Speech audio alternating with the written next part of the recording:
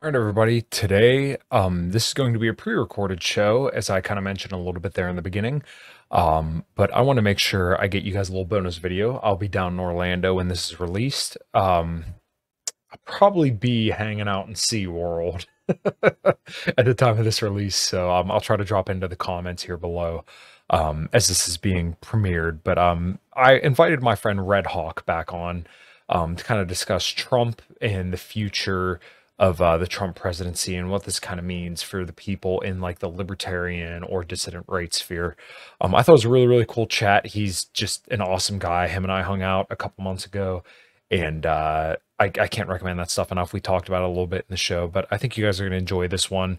Last time I had him on, it seemed like everybody really, really liked it. So hopefully you guys really, really like this show. So without further ado, here's my show with Redhawk.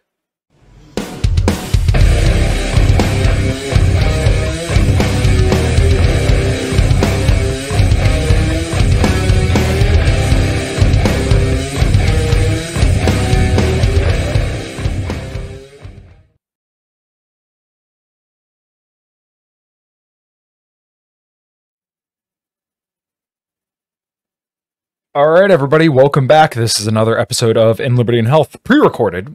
Typically, I do these live, but my guest was so kind tonight to spare me a little bit of his time in his very, very busy schedule. So I'm sure, as you can see, if you're watching this episode right now, I have my dear friend Redhawk back on. How you doing, man? I'm doing great, man. It's fun. This time we're actually recording after we've met each other in real life, so it's a bit of a different experience. Yeah, for real. I'm really, really glad that we got to hang out too. We met at a bar down somewhat near where I live, and we had a bunch of old fashions. It was a really, really good time. So I guess one thing that we should definitely start the show off with is if you can meet any of the people that you know online, go do that every single opportunity you get, because not only do you not know if you'll ever get that opportunity, but I mean, it's just there's nothing like finally getting able to meet the people that you talk so much with online. So I'm going to be doing that a decent bit throughout this summer, and I know you've got to do that quite a bit over the last couple months as well. Yeah, absolutely. If you've done like even a halfway decent job of curating who you associate with online and who you follow and such, I mean, like when you meet them in real life, I mean, it literally is just that, you just literally pick up right from where you left off. I mean, I've had nothing but good experiences with, friends I've met online and then turning those relationships into the real, so I totally recommend people do it. Yeah, absolutely. Yeah, I've definitely met some pathological personalities. You could kind of see it coming from like a mile away, but at the time, I think some of these people were in the Libertarian Party, which I'm kind of glad to no longer be associated with. But yeah, I mean, sinking ship.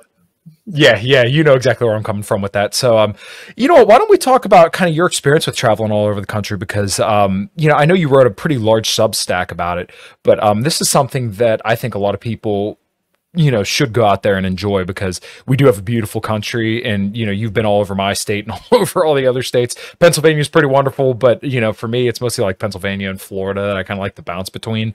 But, yeah, why don't you lay that out and the times that you've kind of had doing that? Yeah. So, to make reference to the Substack you were just pointing out, you guys can find that on the Old Glory Club's Substack, and that was published on it was Monday the 8th. So you guys can go back and read that if you'd like. But basically, it was kind of a how-to guide of how to conduct yourself on a great American road trip. And I mean, I've logged at least 150,000 miles behind the wheel at this point, driving across America. I just finished a 10-day road trip that was just under 4,000 miles. I literally just got back last night, and I'm getting back in the truck literally tomorrow to be gone for another week or so. I mean, summer's like kind of like my travel time and such. I know much to Jack Napier's chagrin, I've been absent post zero for like 2 months, and so when he sees me on here, he's gonna flip out. He's like, "What the fuck, man?" but yeah, I'll be back in August. But yeah, man, I love the open road. America, we have such a amazing like diversity of biomes for you to visit. There's mountains, there's marshlands, there's open prairies, there's forests, there's giant mountains, there's deserts. There's literally everything here for you. And we have a great interstate highway system, which I know libertarians are going to spurg out because who will build the roads? Well, it turns out the government did, and they did a pretty good fucking job of it. So, I mean, I don't know what to tell you. And of course, the national park system as well, which I've long said in all of my content that of all the government agencies, the DNR, Department of Natural Resources, and the National Park Service are by far the best at their jobs. Pretty much every single like park ranger you ever meet is somebody who's actually passionate about the wilderness. They're really fun people to talk to. They're interesting people. A lot of them will go through like seasons, like, oh, I'm going to work at this national park for 3 months, and no, I'm going to go work at another one and such. So you can always have really awesome conversations with these people. And you also just meet interesting, like adventurous go-getter kind of people when you actually go out to these national parks, particularly the ones that are a little bit more out there, you know, in the wilderness, not just like the, you know, like everyone goes to Yellowstone, right? But if you are go off the beaten path a little bit more, you can find some really interesting folks.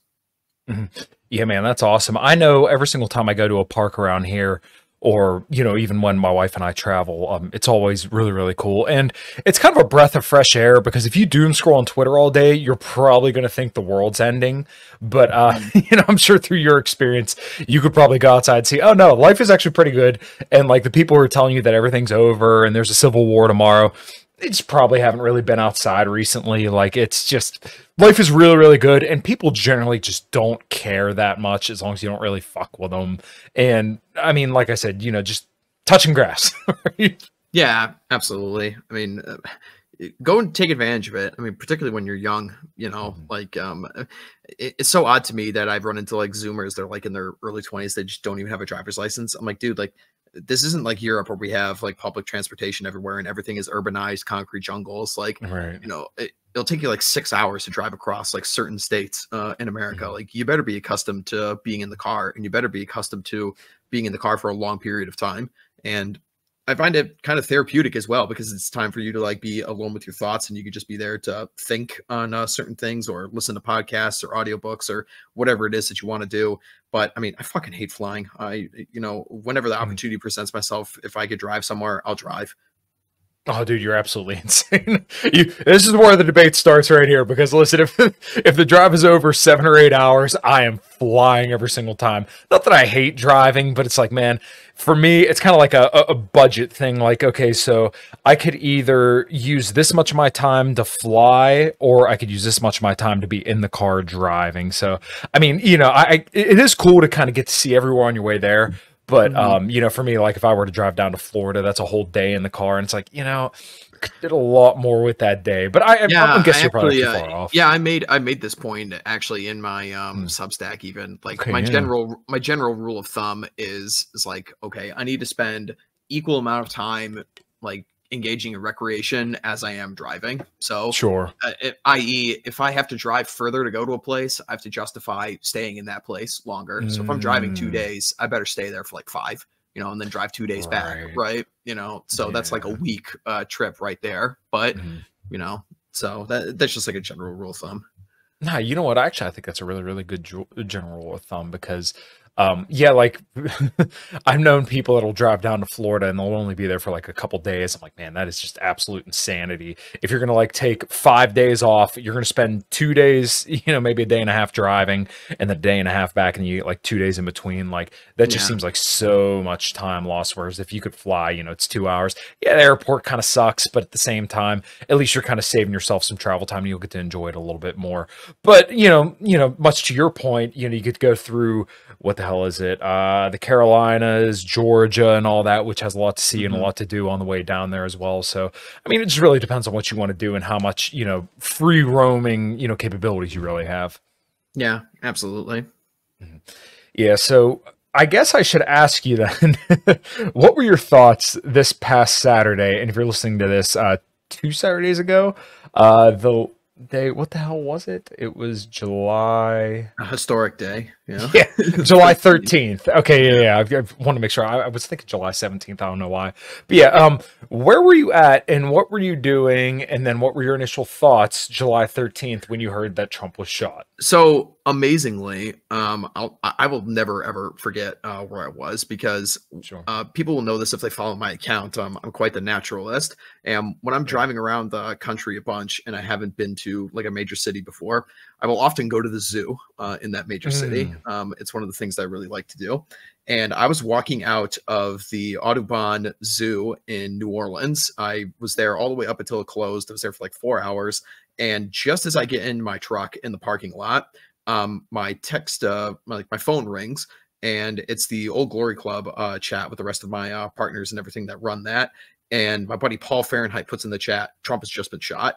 And I'm like, "Oh fuck, what is this?" And I literally sat in that parking lot for 2.5 hours, just glued to my phone on Twitter. At that point, I yeah. wasn't moving. I was like, "Okay, like we need to know what's going on." I got myself checked into a hotel shortly thereafter, and we did an emergency broadcast stream on the OGC, like from my hotel room. I had to join on my phone because my laptop took a shit, but it's whatever. Yeah. So Figured it I was out. just like, wow, all right, this changes literally everything. It's a Mhm. huge watershed moment, not just in this election cycle, but in, like, I mean, American history. I mean, some of those photos are, they go hard, shall we say? Oh, dude, absolutely.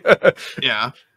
Yeah, Yeah. me and a couple other people joked that even if it was Joe Biden standing up with an American flag with a bloody deer, it's like, all right, dude, credit where it's due. It looks pretty Mhm. good. But yeah, Trump really does have that ability to kind of not only be photogenic, but he really knows how to capture the moment, or at least like make the most of every single moment. And like in that particular second, he definitely did. So my wife and I were picking up some exercise equipment up at one of her coworkers' parents' house. And I mean, I was probably a half hour away from the rally, and I couldn't tell you how many people I know that were there. A lot of people I Wow. personally know, personally I'm friends with, were there. And somebody that I'm now friends with on Facebook, I think I'm going to reach out to him. I think he was the guy who spoke before Trump, actually. Rico Elmore's the guy's name. He's the chair of the Butler County Republican Party. I'm sorry, not Butler, Beaver County Republican Party. Mm. Um, we're friends on Facebook now, and he was one of the people who helped clean up the situation with the person who unfortunately was shot. And he was Mm. sitting pretty close to the guy. In fact, my one friend Karen had put a picture of him, and there's blood all over his shirt. I mean, I couldn't imagine being next to somebody Oof. like that. Ooh. Hmm. Yeah. I guess onto the actual event itself here. I mean, and kind of why we wanted to do the stream in the first place was Yeah. we kind of had a chat going on in one of our group chats about, what does this mean? What is the Mhm. assassination attempt gonna hold for the future into the fall? What does it mean for supporting Trump? What does it mean for policies going forward and such like this? And I kind of just took the position immediately. It's like, okay, it's all hands on deck now. Like this Mhm. changes everything. It's like Trump train. Let's go.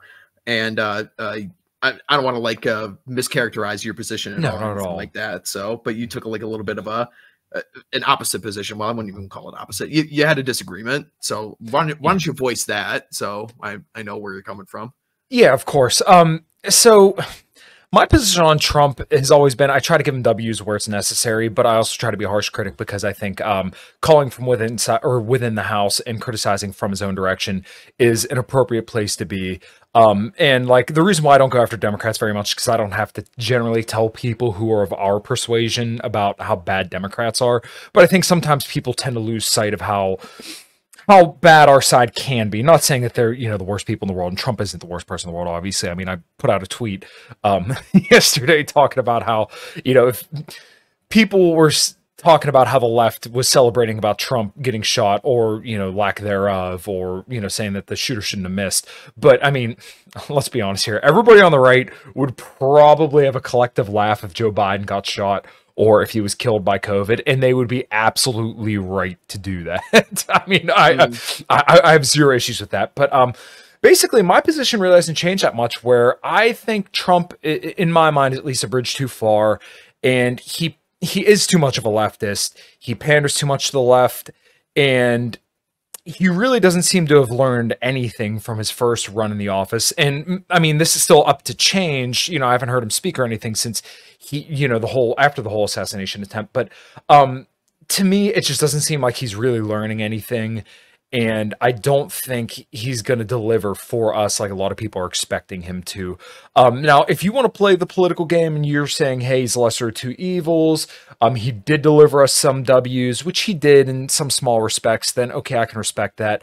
But I think the people who are all on board with the PayPal mafia and think that this is going to be, the second coming of Christ, essentially, and I know I'm kind of being a little hyperbolic, but I think you're getting led a little bit astray. And the one other thing I just want to caveat at the very end here is that with all the push for anti-BDS laws, I see people celebrating other people getting canceled, and you're not going to catch me whining or complaining for these other people. But just know that a lot of these Republicans, including Trump, signed anti-BDS legislation into law. And that means your criticisms of Israel, my criticisms of Israel, we will be next on that chopping block, specifically because they were celebrating that Libs of TikTok account doing this. And I know you and I both would, fervently disagree with the way that she goes about her, perspective on Israel. But just that being said, it's tough to get behind someone like that, and people say, oh, well, they don't hate us. Okay, but once again, we're next on the chopping block because we feel a certain way about this country in the Middle East. I understand being against the left. I completely agree with that, but man, it's hard to get on board with something like that when it's already in 38 states. And yeah, there may not have been a lot of like cases where it's been, fully executed, but it's still worrisome enough to know that's in 38 states and Trump supports that. All right. So I think from my position, I'll start with at the very start in 2016, I was not a Donald Trump supporter in the primaries. I supported Ted Cruz in the primaries. Now that you've come a long way. Yeah, that take has aged like milk over the years. But once Trump more or less won the primary, I voted for him in 2016. I voted for him again in 2020. I will be voting for him again a third time here in 2024. And much of your statements about his first term as president, I would agree with. I think that a lot of Trump's stated policies on the campaign trail in 2016 were huge letdowns. We didn't get Hillary Clinton in prison. We didn't get mass deportations. We didn't get a huge restructuring of the deep state and NGOs and the influence that foreigners have on our politics. He definitely was way too friendly with Israel for my liking. However, I will give him a lot of credit for not getting us into any new wars, which I think, I generally do believe that Trump is like actually like an anti-war person to his core. He just doesn't seem like a warmongering kind of guy to me. But and the biggest issues, of course, were what actually happened in 2020 itself, which, I'm not really going to argue of how much percentage of it was under Trump's control, what wasn't, because Sure. we did, there was a whole media apparatus, the whole virus of unspecified origins. I don't know what the hell we're still allowed to talk on YouTube or not, but obviously the whole response to the cold was not great from Trump, and it definitely soured a lot of people to that for sure. Now, of course, I've remained skeptical of Trump throughout the entire time he's been gone from the office for the last 4 years, and then this whole primary season as well. However, I still think he's way better than all the other Republicans that even attempted to primary him from the start. He was clearly better than all of them as far as I was concerned. And then what happens on Saturday is the attempted assassination. Now, a lot of people in the audience might think, okay, well, why does this actually change things? What is the big deal about this? Well, there's a couple things that are really big here. Number one is understanding where politics actually is formed and what stories are actually made. Politics, when it comes down to it, at the end of the day, especially in a democracy where the majority of people are voting, it's based on myth. And I'm not using myth in the word like King Arthur or something like that. That's not what I'm saying. What I'm saying is the collective zeitgeist and the consciousness is what shifts people to give a leader of whatever kind basically the mandate of heaven, essentially. And this is where you are allowed to actually do watershed moments where you're going to change things. And this has happened all throughout American history. We can go by, let's go back to somebody like every someone that everyone will know immediately. President Obama. Obama gets elected. What's the myth around Obama? Well, racism is ended. The country has healed all of its injuries. And yes, exactly. We are going to radically change this country. We're going to fulfill on the original promises of the founding fathers. Where all men are created equal, and America is done with its racist, horrible, evil past from civil rights all the way through slavery to now because we elected the black man president. Now, of course, when you actually look at Obama's policies, did he actually do any of that stuff? I mean, Obviously not. I mean, race relations are probably like worse they've been in since my living memory in America. Obviously, we got into a bunch of foreign wars. The Mhm. economy went to complete shit. There was, all sorts of other nonsense with bailing out the banks and Wall Street and everything, which nobody ever wanted, of course. So the myth, but what the myth gave Obama to do, or what gave Obama was the cover to basically do whatever he wanted, and there was no pushback from anyone, particularly on his own side. We can even look to somebody like Right. George W. Bush. What is George W. Bush's myth? The George W. Bush myth of America basically starts at 9/11, and it's like, okay, we are now going to become the police force of the world, even though we had Mhm. been doing this for decades beforehand. It was Right. now America has the divine right of heaven to go and police the world and hunt down everybody who did this horrible crime of 9/11, ignoring entirely the interests involved, who actually were the people that hijacked the planes, did they have help. Ignore the conspiracies, right? The conspiracies didn't change anything. The myth is what actually led to the deep changing of the security state, the vast overhaul of America's Homeland Security Department, vast overhaul of TSA, vast overhaul of the NSA, of the CIA, of the FBI. Everything like this was overhauled under George W. Bush because the myth is in the air.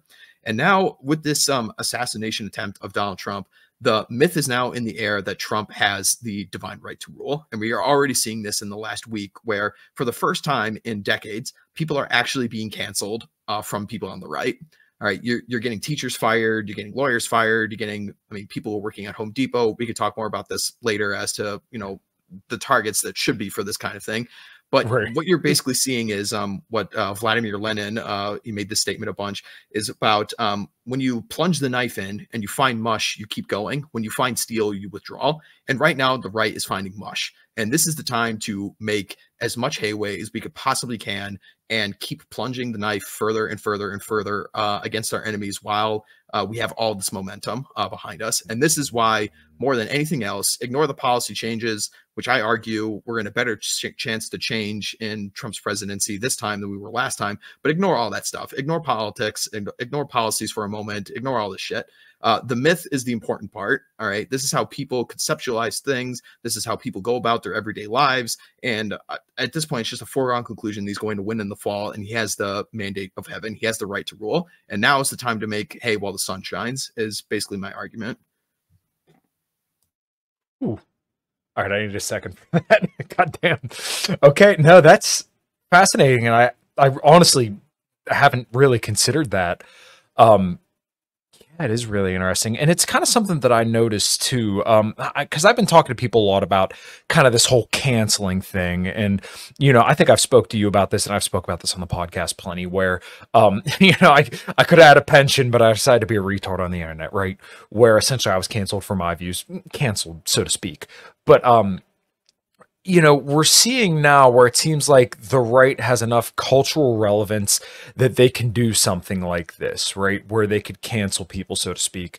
That if somebody on our side gets canceled, then there's enough of a network here that like they'll be okay, right? Where you can go and kind of tell your story to other people who are like-minded, and they'll kind of help you brace that fall. And it's interesting because for the last, 10, 15 years, the political right hasn't had a home like this. And Trump really kind of brought a cultural movement back into the right, so to speak, because, Mitt Romney and John McCain were never going to bring that. Mm-hmm. Donald Trump was really able to invigorate the base and kind of capture this moment. I can't really think of a better word for it, but kind of coalesce around the idea of populism, if you will, right-wing populism, or however you want to put it, and get everybody kind of moving in a direction in a way that we really haven't seen. And I think that I thought if he was coming back after losing in 2020, I thought it wasn't going to be as great as it was, great being like as popular and as big, but it's interesting. And I don't think this is necessarily not intended. Like, I think they actually intended to do this, would be to kind of raise Trump's profile, to kind of get him in there. Now, as to whether or not he's going to cuck to the deep state, kind of like he did last time, or if he's going to really go after them, I don't know. But there are signs saying that, okay, well, the PayPal mafia is going to be in there to have their finger on the scales. I don't know how effective that's going to be. To me, I think people are overstating that. But, you know, to your point, to the whole idea, the myth surrounding Trump and him having the divine right to rule, I think this is something that I really haven't considered, but also that we really haven't seen. And I think there's definitely something there that needs to be kind of dug into a little bit more. Yeah. Trump has an opportunity here to radically change the country in ways we haven't seen since somebody like FDR. Sure. The myth is that strong. This guy has such a cult of personality behind him, and people could say that that's weird that, like, you know, people are sitting in the streets saying that, like, God himself stopped the bullet, you know, like from Pulp Fiction. God came down from heaven and stopped this motherfucking bullet. You know, exactly. Like, make of that what you will, but that's literally like democracy. You're gonna have like dumb people get to vote too, you know, and that, you know, it's just but. And this also kind of goes into where, like, people were saying, like, oh, the thing was staged and everything. It's too perfect. Like, Trump is gone. You know, the first time he gets in, it's like a new hope. And then the Empire Strikes Back in 2020. And now it's going to be Return of the Jedi this time. And people think it's staged. It's like, no, it's not that it's staged. It's that this is how human beings conceptualize things. We conceptualize things in myths. It's just how we have to have processed our world around us ever since the beginning of time. And that is why, you know, it's just going to be so perfect for guys like us. I mean, you could talk about like the PayPal mafia some more. I mean, JD Vance is clearly their guy. It's very weird being 2 steps removed from the future vice president in the United States, because, you know, he's literally mutuals with plenty of guys that I'm mutuals with on Twitter as well. I am stoked to tell you guys about the show's new sponsor. I am now working with MTS Nutrition, which is a brand that I've believed in for a very long time, and they run awesome sales and they have awesome products. So I want to tell you about their amazing protein powder, which you're going to ask me how many pounds I have of the protein powder, and the answer is all of them. So here I got Red Velvet Cake, 25 grams of protein, and they have the amino acids and everything on there, 59 servings. Peanut butter fluff, Fluffernutter, 26 grams of protein, and then also the chocolate chip cookie, which literally has real pieces of chocolate chip cookie in there. So 27 grams of protein, 180 calories. As I've talked about on the show, getting your protein in is very, very important, so make sure you hit that link below and purchase your protein powder through MTS Nutrition. Boom! And hearing the way the guy talks is certainly very interesting and could be more sympathetic to people like me, but we'll just have to see what happens. But the simple fact of the matter is that the stage is set far more in our favor than it ever was in 2016.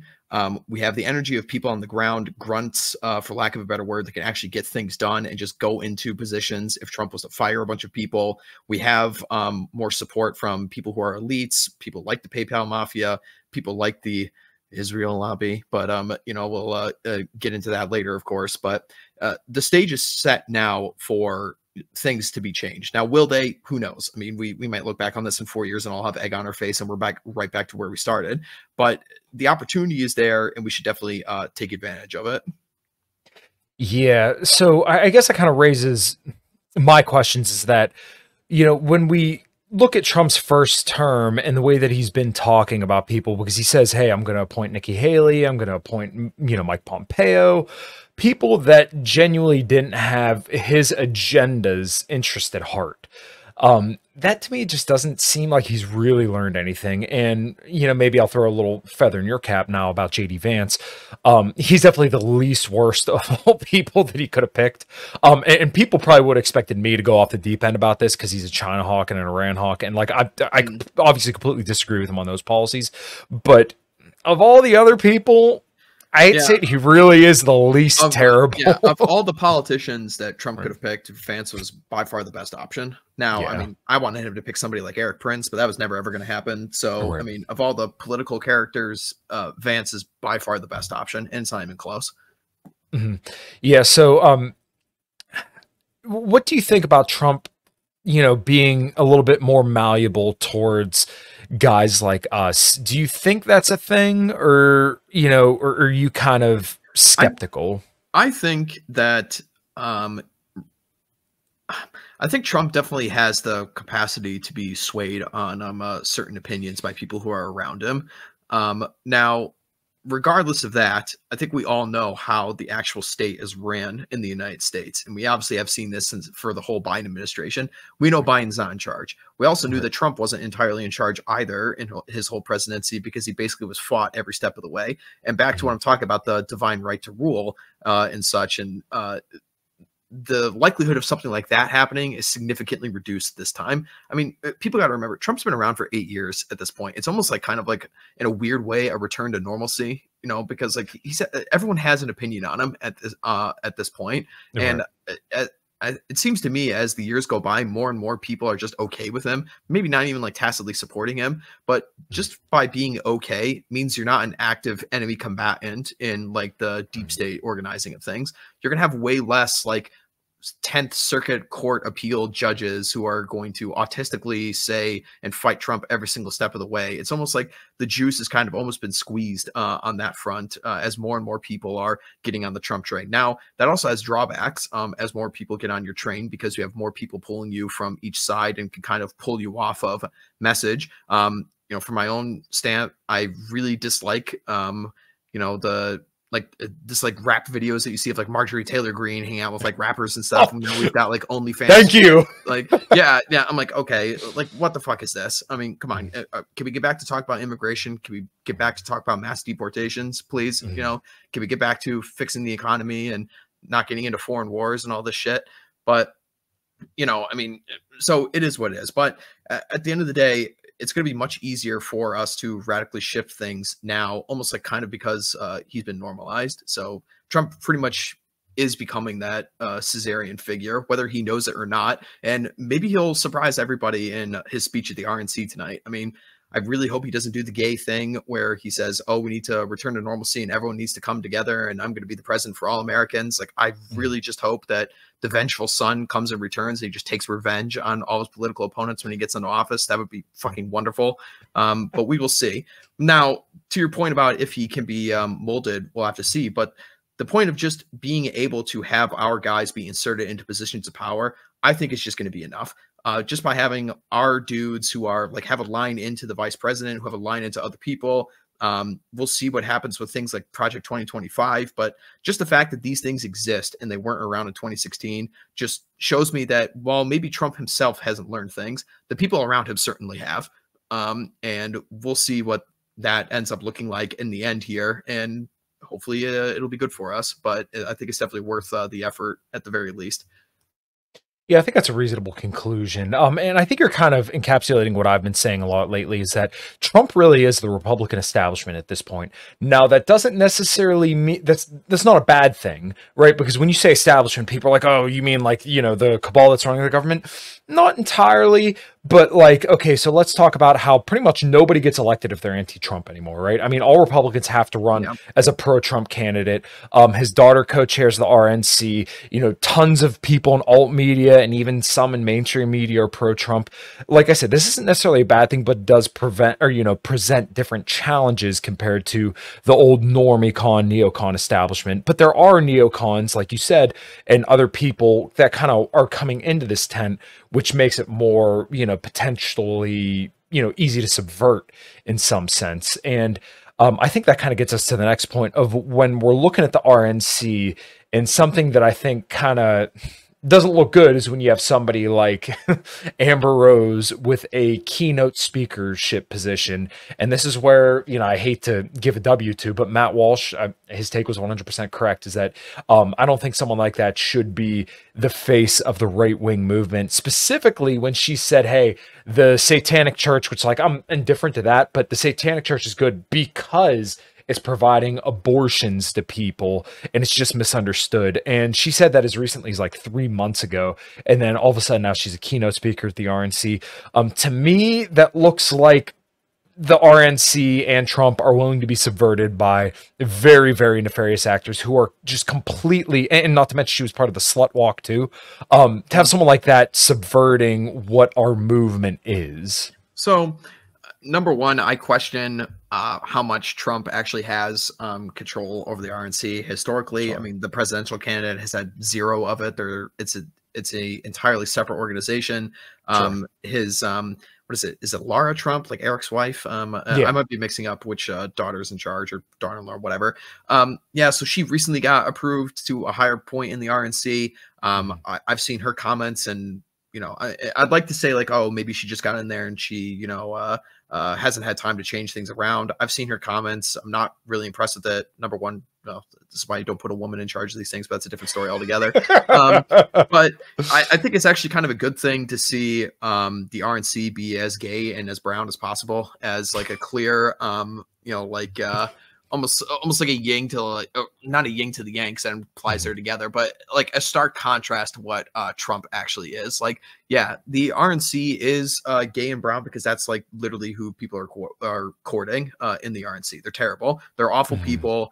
These are like the Lindsey Grahams, the Mitt Romneys of the world. Of course, they're going to have all these people show up there and everything like this, which is why I think it's also even more important now, for while we have an opportunity for guys like us to get in to these positions and get rid of these people, they need to be double tapped, so to speak. It's not just once for Trump to get in there. It's another thing for people to get into these positions and make sure that these people don't come back. That's my take on the matter. Gotcha. Yeah. Well, you mentioned Lindsey Graham there, and this is another person that's been paraded around by Trump. And this is kind of why I think when people refer to neocons and how they're completely gone, I think a lot of people want to kind of shift focus away from Trump, because I think a lot of people still tend to analyze who Trump is and how he is in terms of like 2016 as like the outsider, the anti-establishment guy who has, he's just this loner on his own over here. But as I kind of laid out earlier, and I think you seem to agree, but you can obviously correct me if I'm incorrect here, but he's really representative of a lot of the Republican base and a lot of the Republican establishment now, specifically when you have someone like Lindsey Graham backing him, or, like a, bigger neocon back in the day, Frank Gaffney. And then a lot of the people, who are like bigger China hawks and Iran hawks, and then obviously very, very pro-Israel, are all behind Trump as well, which I know you disagree on the Israel stuff, but like, I think people tend to underestimate how much neocon influence there still is within the Republican Party. And it's not necessarily about like the Middle East stuff. Like, I mean, Rudy Giuliani still has a large position in the Republican Party, being one of Trump's bigger lawyers, but like, all that kind of stuff, it's kind of moving towards more of like the, Iran, China, Taiwan, and then even to a lesser degree, I mean, Trump completely cucked on his position in Ukraine with the most recent Ukraine aid bill. Yeah. I mean, I'll push back a little bit on like Sure. Trump's control of like the establishment, because I see the establishment Republicans as still fighting tooth, claw, and nail every step of the way to ensure that Trump wasn't going to be around. All of them backed Nikki Haley. A bunch of them went back to Ron DeSantis. So I don't think that the actual establishment Republican Party, they're also fighting to the teeth to ensure Laura Trump didn't get charge of the RNC either. So I don't think the establishment wants Trump. I think they placate to their base by saying they like Trump because they have to in order to get elected. But the base as a whole is entirely behind Donald Trump, which I think is also what is so interesting about the assassination attempt, that if he just didn't turn his head, or if the bullet was just 2 inches further to the right, none of us would even be having this conversation. It'd be total defeat. We'd be done. Our all the energy would have been taken out of everybody's sails. There would have been nobody who even remotely had any of the interests of the Republican base come up to take up Trump's mantle. They would have appointed somebody like Nikki Haley or Ron DeSantis, and easily Joe Biden would have limped his way or been carried, through the election again in the fall here for another 4 years. And I don't know, they basically they could do whatever the hell they want at this point. Trump is our vector. Whether people have issues with the man himself, have issues with his policies, issues with the people that are around him, it's not that he's just the best game in town. He's literally the only game in town, period. So yeah, you could talk about the influences with the neocon people. Again, this is what I'm talking about, getting in and removing these people, getting more messages out, getting people on the ground to ensure that, like our ideas are the ones that filter through. I mean, people talked about this a bunch, like when Tucker was on Fox News, about how like his talking points would just come out of Trump's mouth like the next day or something like that. I mean, with JD Vance being in the White House this time, what's to say that, instead of Tucker Carlson's points going through JD Vance, it's somebody like Aaron McIntyre's? Like that's it opens up way more possibilities than any of us could have ever imagined 8 years ago. Yeah, that's definitely interesting. I guess the only pushback I would provide on that point would be you did have Nikki Haley come out and endorse Trump pretty quick. And, I think probably the point there is that she realized that like that's the only way that she could still have a viable political career. But I mean, we all know Trump is very, very, very susceptible to flattery. And, once again, he already said Nikki Haley, Mike Pompeo, and all these people have a space in the administration. So I guess I would pose to you the question then, what do you think the likelihood is that some of our guys get in there and that they'd be willing to work with people more along the lines of the dissident right, such as it is right now? I don't know the answer to that. Sure. That's going to remain very much up in the air. I'll say this: it's certainly not zero. Which it absolutely was 0 8 years ago. So Right. I can't say what the probability is that I mean, do I think that like literally some of our guys are like going to be staffing in the White House? No, I think that's a little ludicrous. But I think it's entirely possible that the people who will be staffing in the White House are more sympathetic to us and Mhm. have the potential to forward our ideas. And I mean, I've spoken with congressional staffers who literally listen to like our streams and stuff like this, like, so there are people there in Capitol Hill who are sympathetic to us, who understand what time it is, who understand our ideas and want to advance our interests. How many of them there are, and if there's a potential for those people to grow in number, remains to be seen. So I just think like I mean what the hell else are we gonna do as well, like just sit around and complain all the time. Now I will say this, a lot of the pushback that everyone has been getting is of course like uh, talking about like, oh well, what happens when Trump gets in office and he doesn't deport a single person, which is entirely possible, or what happens if Trump goes and declares war on Iran for the sake of Israel and the tribe, also entirely possible. Like, nobody's got a crystal ball, right? But Yeah. it's just that of the options that we have presented to us, you just have to play the hand that you're dealt. And the way I'm seeing it is that all the arrows are just pointing in this direction, and this is the way we have to go. And we can also walk and chew gum at the same time. Like Mhm. we could say like, okay, we're getting behind Trump. We're going to do some narrative control. We're going to make sure everything is pointing in this direction to forward our interests and our ideas, just like how any other political constituency group forwards their interests as well. Is BLM constantly in charge of like the Democrat Party? No, but they are a bloc and they do need to be listened to. And the Democrats do placate them, and they occasionally do get what they want. I mean, fucking BLM made off with like 1.5 like trillion dollars or some bullshit, like throughout the Mhm. time of like the St. Floyd nonsense or whatever the fuck the number was. I mean, Mhm. imagine what people like us could do with even a fraction of that money.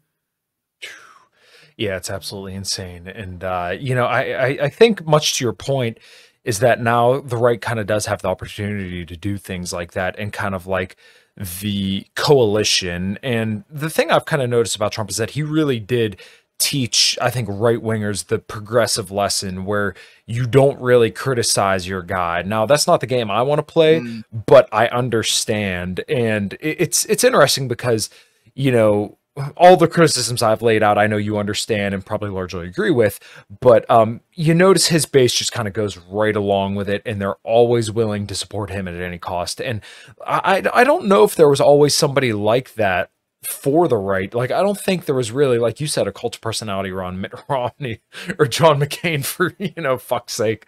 I no. think Trump really is that guy that really managed to kind of get people all in behind him, which really kind of always been the Democrats' strength is that, it's not about who the person is. It's not about their policies. It's about, just power and making sure that they win at all costs. And that's really seems to be a lot of people on the right's perspective right now.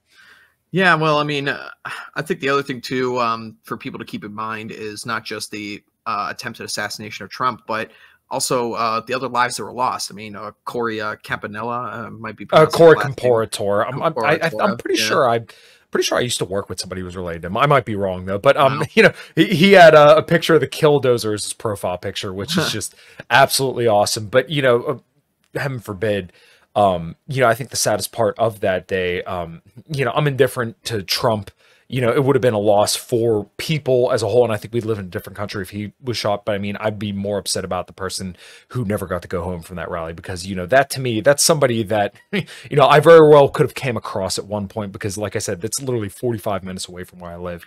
I mean, somebody lost their father, you know, the fire department lost one of their lead people. I mean, my wife is a volunteer firefighter. So, I mean, it's absolutely heartbreaking to see something like that happen. Yeah, you know, it's not just that you could have potentially come across this guy. I mean, in my context, that could have easily been me. It could have been my partners. It could have been friends. Yeah. You know, it could have been like, how many Trump rallies have I been to? How many people listening to this stream have been Trump rallies?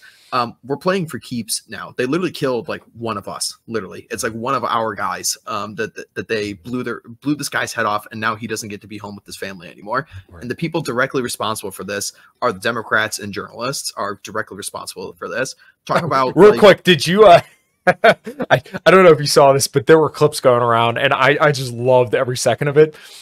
The people at the rally, couple minutes right after that happened, turned to the reporters and said, "This is your fault." I'm like, you know, exactly. They're right. Rock and roll, dude. Yeah, a lot of people in Trump's base do have very good instincts. Yes, you know, even though they don't like have an intellectual foundation for much of their beliefs in the same way that maybe you or I do. Quite frankly, it doesn't really matter. Again, like in the foundation of a myth, you do need to have, you know, I don't want to say low IQ because I kind of like belittle these people, but you know, for just like, you need NPCs, you know, you need NPCs on your side to forward your agenda. Yeah, exactly. And these people have good instincts, but yeah, it's like, the Democrats and the journos are directly responsible for this stuff, and they need to be held to account for this, and they need to be punished for it.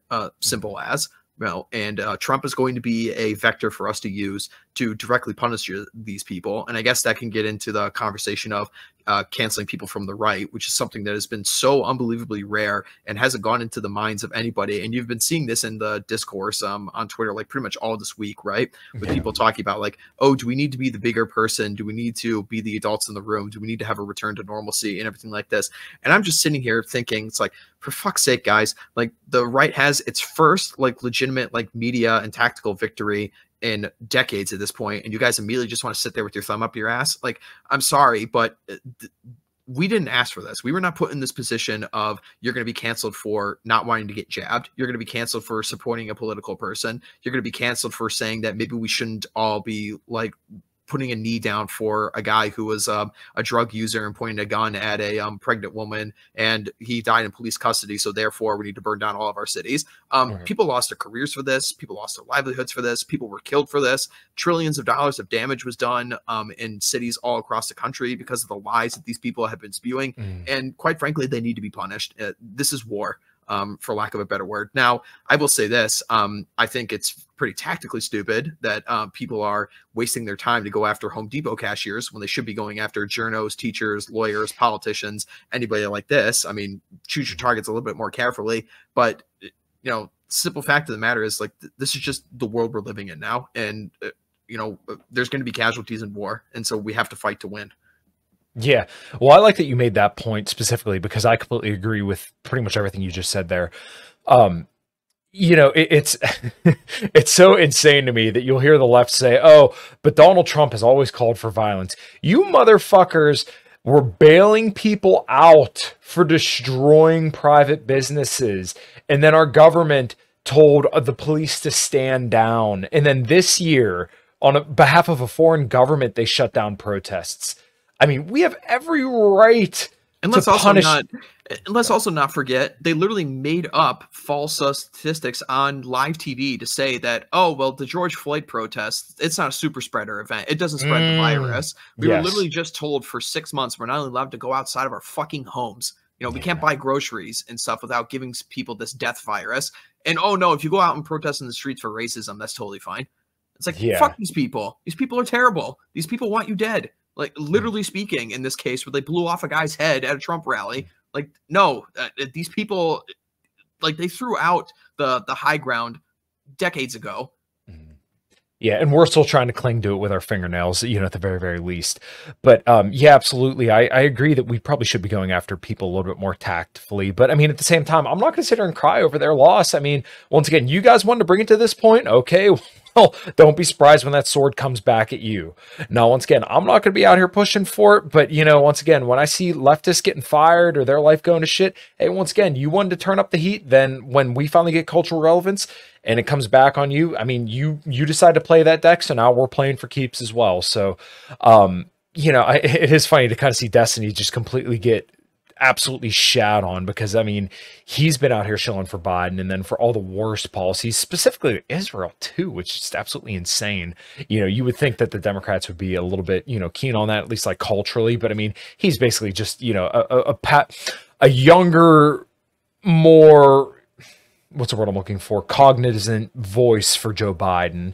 So, of course, he's not going to dissent on that. Well, and again, he still hasn't stopped since this weekend. He's calling for more and more violence against Trump supporters, against conservatives, wishing for everyone to be dead. And I think we're working on a campaign for this right now. I want to get DeSantis on this guy's radar, and I want him tried. I want lawyers to find him. I want him arrested. I want him thrown in jail. This guy is literally preaching for political violence. Get him, go after him. This guy doesn't deserve any sympathy from any of us, period. And I want to live in a world where Destiny is terrified to speak his mind. That's the world I want to live in.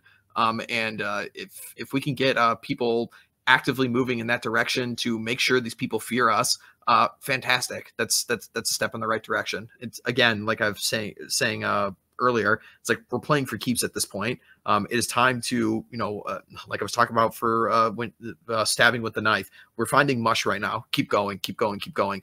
This is what the left does all the time. They've been successful for it for over 100 years at this point. It's about time that we actually start stacking wins. Keep going, keep going, keep going.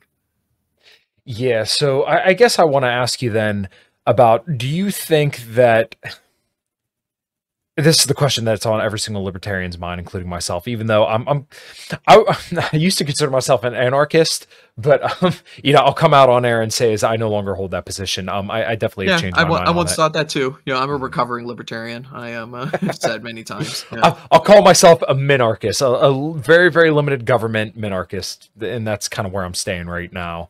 And maybe that opinion will change over time, but are you potentially concerned of the excesses that this may cause in the long term? Like, we may see, going after heavy metal and stuff like this, stuff that means a lot to me, which, I understand that, we're playing for keeps here and there are going to be some casualties.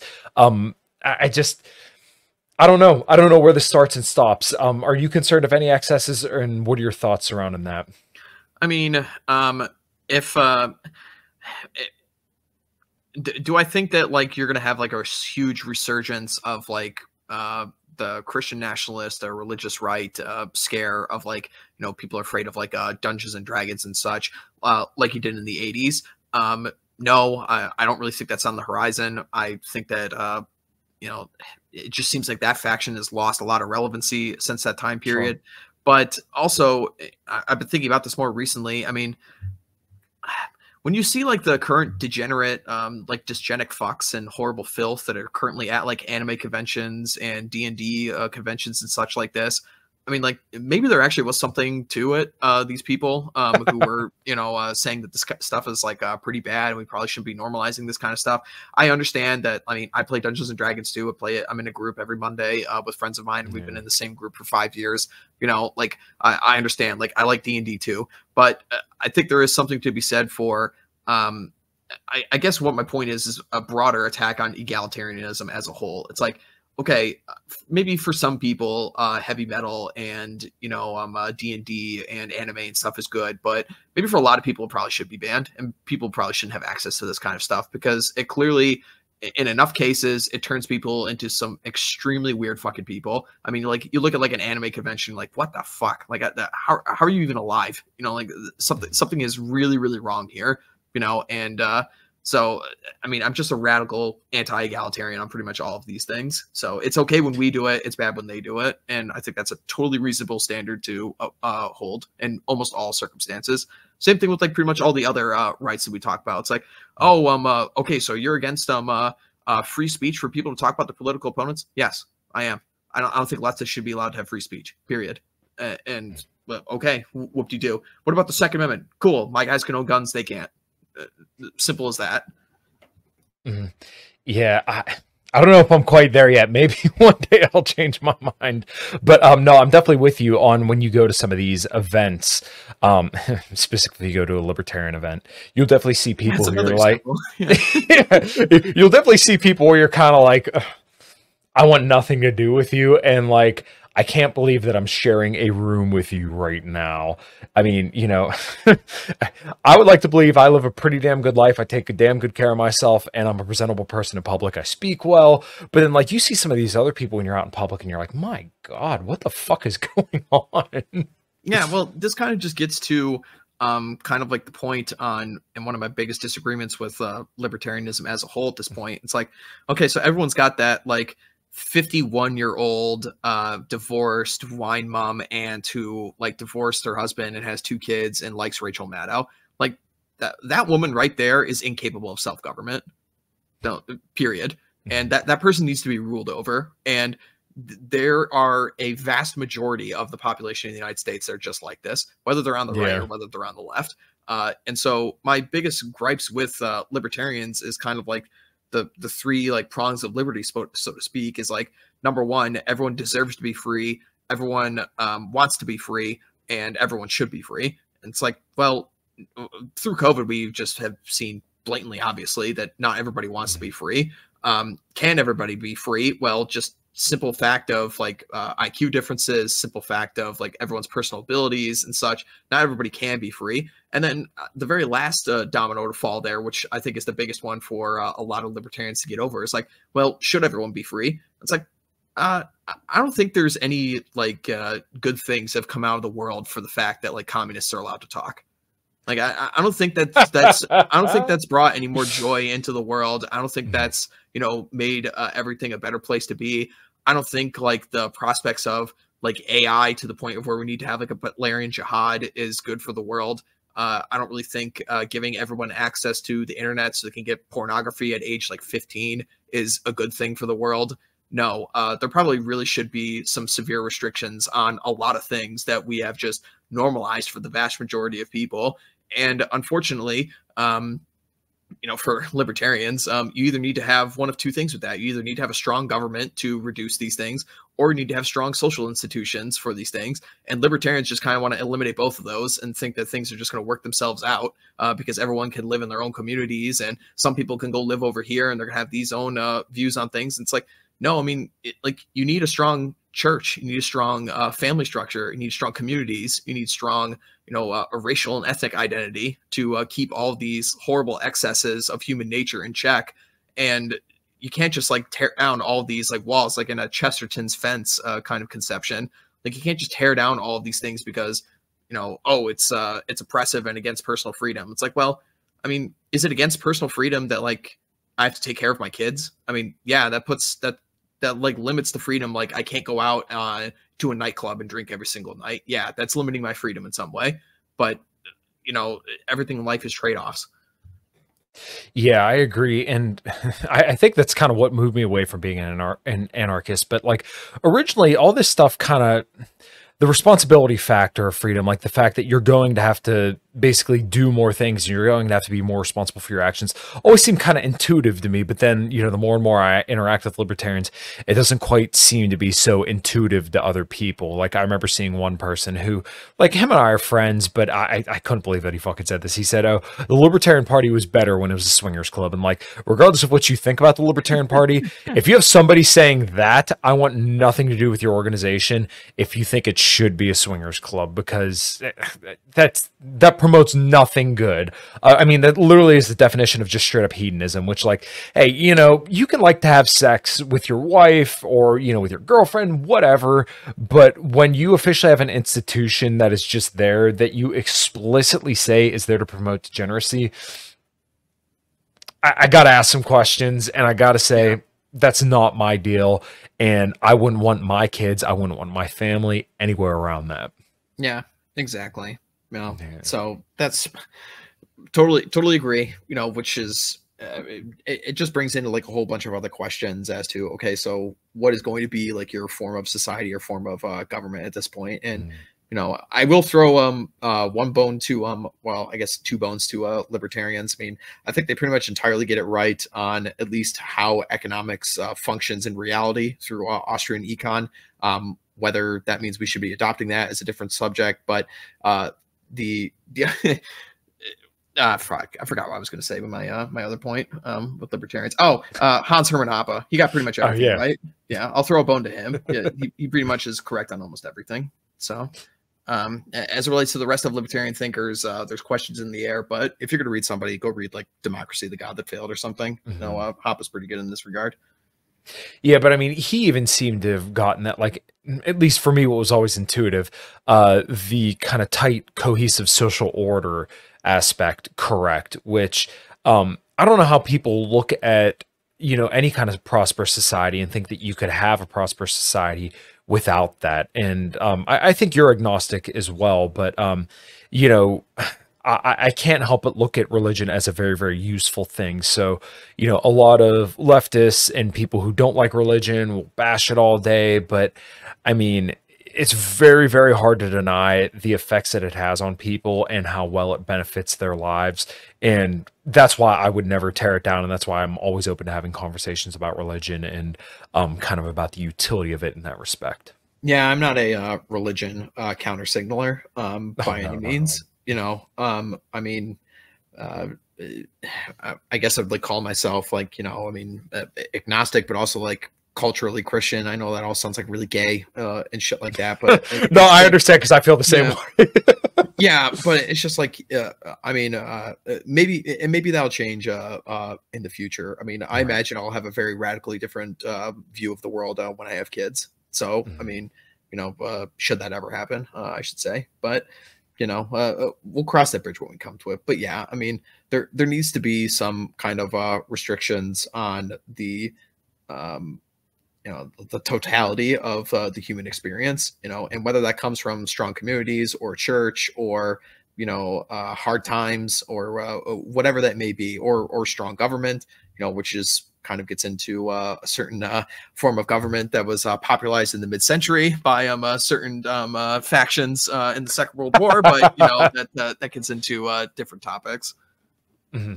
Yeah, and that's kind of, I wish I was a little bit more knowledgeable about that stuff. And Pete, our mutual friend Pete, had linked me to his video series on the Spanish Inquisition because I'm just frankly very, very ignorant of it. Oh, those are great. Yeah, you never really hear about it, but when I don't know if you know Brandon Harnish, but he's a city councilman out of Indiana. You would really, really like him. He had a tweet that went a little bit viral, and he said, "There's no candidate that's too right wing for me. Cleanse the churches." Yeah. Oh, dude, if I could find the tweet, I'll send it over to you. But he said, "Bring back the Spanish Inquisition" at the very end. He's like, "I couldn't tell you my limit." And surely enough, the leftists had a meltdown right underneath of it. And like I said, I'm pretty ignorant of a lot of that stuff. But after I saw that, I'm like, Brandon's my guy, so he has to be onto something. All right, guys, we are going to take a quick break from the show to tell you about the show's sponsor. We are now brought to you by Fox & Sons Coffees. You can see right here, I got the Den Blend Dark. Really enjoy that. I've been drinking a lot of their Brazil Honey Prep right here. As you can hear, there's not a lot of beans left in it because I've been drinking it quite a bit. Just to tell you a little bit about Fox & Sons, why I support them and why you should too, is that Steven had started the company up in Michigan to help teach his son about entrepreneurship. I'm all about that, and I do firmly believe that in order to spread liberty in our lifetimes, we have to support those who support similar values as us. And Steven does support all the same libertarian values that I bring and talk about on the show a lot. So go to foxandsons.com, use code Kyle at checkout to get 15% off of orders $25 or more, and there's always free shipping whenever you place an order that is more than $37.99. Find their coffee absolutely fantastic, and I'm sure you will too. So one more time, go to foxandsons.com, use code Kyle at checkout to get yourself a little discount. Let them know I sent you, and support the coffee that supports you. All right, guys, thanks. Back to the show. Yeah, yeah. This is a very popular term that has Mm, gotten a lot more traction on the dissident right circles in the last year. It's called mm, netter, no enemies to the right, and you see mm, this all the time with left wing factions. They never, ever, ever publicly counter signal their radicals. mm, Now they'll keep them in check. You know, like Nancy Pelosi will give like AOC and the squad like the death stare at the State of the Union address or something. They'll get in yeah. line, but she'll never go out of her way to counter signal them by any means. And the right just does this all the fucking time. They're the very first people who will go about out of their ways to cancel somebody on the right for saying something edgy are going to be other right wingers. I mean, Dinesh D'Souza, who people are familiar with, canceled Sam Francis back in the day because Sam Francis said some edgy stuff about race, which I think is entirely reasonable and very true.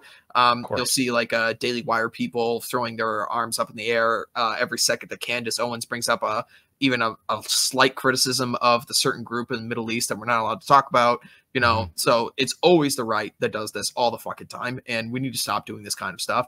I mean, like I can have personal beefs with people if they go after me and attack me, but but much like to what you were just talking about, but that tweet right there, yeah, there's nobody who's far enough right for me that I will not elect because the world that they want to live in is infinitely better than any of the world that my enemies want to live in. So and I think like the I guess like the test for it is like, okay, if for some reason like the Tradcast like radically like took over the country tomorrow and made it into a Tradcast paradise, would I live under that? I'm like, yeah, I obviously would. I mean, if it sucked, I mean, I would lose some of the things I really like to do, but at the end of the day, it's better than like gay race communism that we basically have these days, right?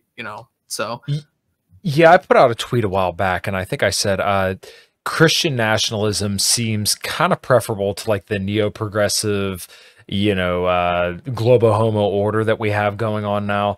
And much to your point, I probably would be a little bit of an outcast because I love to play heavy metal music with people. And we like to get on, wear all black and go up on stage. But I mean, at the end of the day, everybody in my band's kind of like a well, center well, right person. it's okay when you do it because you're a friend. Well, there you go. Yeah, and like, Exactly. listen, if you met my bass player, you'd understand. I mean, he's multiple time business owner. He's a mechanic who raises dogs and owns a bar. Blue collar dude to the core, Trump supporter, and once again, no qualms with any of that shit. He served in the military. I mean, this guy. Once again, you leave him the fuck alone, he leaves you the fuck alone. But if if you want to fuck with him, it's on. And really, I think that's kind of where a lot of right wingers need to be. Is that hey, as soon as you come within an inch of anything that I love or want to do, we're just going to beat you into oblivion and make sure you never come back asking for anything else. But if you're a friend, you're cool, but don't fucking cross that line. Yeah, exactly. I mean, what we're talking about here is just building social capital, building an aristocracy, Yes. building Mhm. building a counter elite, the next people to come in and take the reins of power. I mean, we see this all the time because of how degenerate and horrible our elites are and stuff like this. But like, Mhm. fucking all of them are on Epstein Island. They're all doing the most degenerate, like awful stuff in the world Yeah. imaginable. I mean, like, listen, anybody who comes in next after them is bound to be more preferable to these like really like evil and satanic people. Oh, Mhm. so Yeah, man, I completely agree.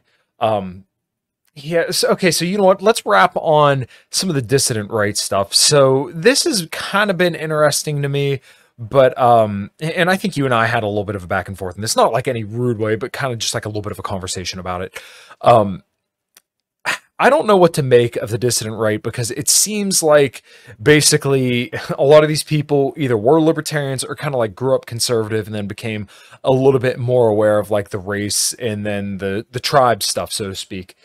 And it seems like the purity spiraling happens in the same circles too. Like instead of it being, yeah. oh, well, he's not a libertarian, it's he's not white enough, or he's a quarter Jewish, or he's married to a Jeet. He's not this, he's not that. It seems like the purity spiraling stuff, I'm going to be honest, on the dissident right seems just as gay, if not gayer, than So libertarianism. I think what it is not just because when I get in person with people that come Yeah. to my conferences or people that are in like OGC chapters that I've been driving around the Mhm. country meeting and such, like a lot of us have disagreements on you know, I mean, some of us are pagans, some of us are more Christian, some of us are like agnostic. I mean, like I'm a degenerate from the red pill sphere. There's a lot of people who are like, you know, very traditional marriage kind of stuff like that. So we butt heads over a lot of things.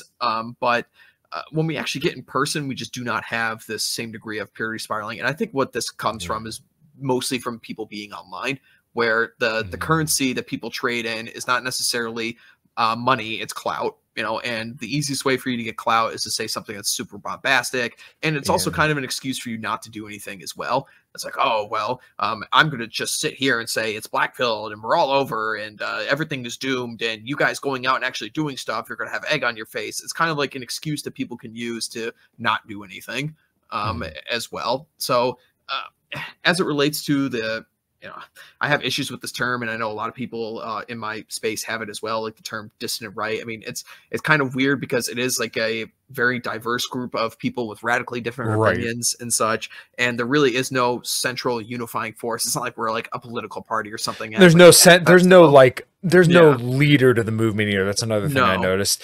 And I just want to add this real quick to what you said, is that another form of like social capital that people have when it comes to these movements is being the purest of the movement. And this isn't unique to the dissident right. I think this is kind of just the way that people are. Once again, I'm the most pure libertarian. I'm the most pure dissident righter because I'm a, you know, 6 foot tall, blonde, blue-eyed, you know, white guy or something like that. Like like the red pill sphere, or like that fucking twat, that can of smashed assholes. What's that guy's name?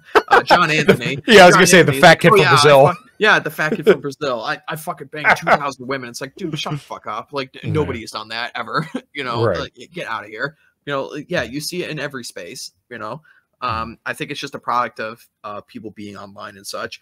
Now, I guess the best way I could describe what people would call like the dissident right in general is, I think the root of it is just anti-egalitarian. I think it's just like the absolute root of it. Everybody in the movement, no matter who you come across, has just internalized the fact that there are differences between groups of people. There's differences between races. There's differences between men and women. There's differences between, you know, religions. Like we're not egalitarians. Okay. And as such, that changes the way people perceive the world as to politics, as to economics, as to a whole myriad of things. And I think that's just the central lying thing. And then also everyone in the movement, if I can even call it a movement, just understands that the current status quo, the current group of elites, the current regime needs to be changed.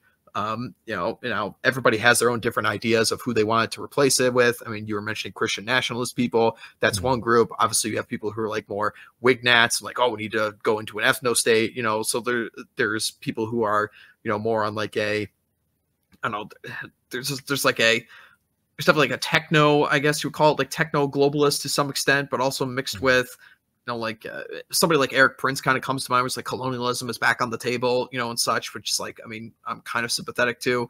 You have people like who are vitalists and Nietzscheans, somebody like Bronze Age pervert, you know, so there's a very large diversity of opinions throughout the space, but everybody is at the core of it anti-egalitarian and wants the regime to change. Gotcha. Yeah, I know there was some drama a couple months ago, and I think you largely stayed out of it, and you told me you would block some of the people that were getting involved in the drama, but like I just kind of stood back and watched it, and I think I almost had the epiphany. I'm like, wow, is this how people feel about libertarians infighting? Because like even I stand back from that shit now, and I'm like, this is so gay. Like literally nobody cares. Nobody cares about the dissident right infighting. Nobody cares about the libertarian infighting. Nobody cares about the red pill infighting. Like people look at that and are like, wow, first of all, I want nothing to do with that. And you are all a bunch of fucking douchebags. Yeah, absolutely. I mean, I think I did mention this when we were having drinks and such. It's like, if you were making internet drama and internet beef with people the entire purpose for your online presence, that just shows me that you have nothing else going on. I mean, my online presence is a front for my IRL work. My presence online, the entire purpose of it is to filter people into the things that I'm doing in the real world, whether it's organizing, whether it's, you know, fucking just hanging out and going for drinks and like hanging out for dinner or something like that, you know, or joining like OGC chapters or sponsoring me and my partners and giving us money so we can do some of our stated mission points and such. I mean, that is the goal of being online. I'm not here to dunk on people and stuff like this. And like the last like 6 weeks I've been traveling, I've fucking barely been on Twitter. I sent out like maybe 1 or 2 tweets a day. Obviously aside from like Saturday when I was glued to my phone for like 6 hours, but it's just the real stuff is getting done in the real world. It's not being done online. Right. Yeah, absolutely. Where do I want to go with that right after that?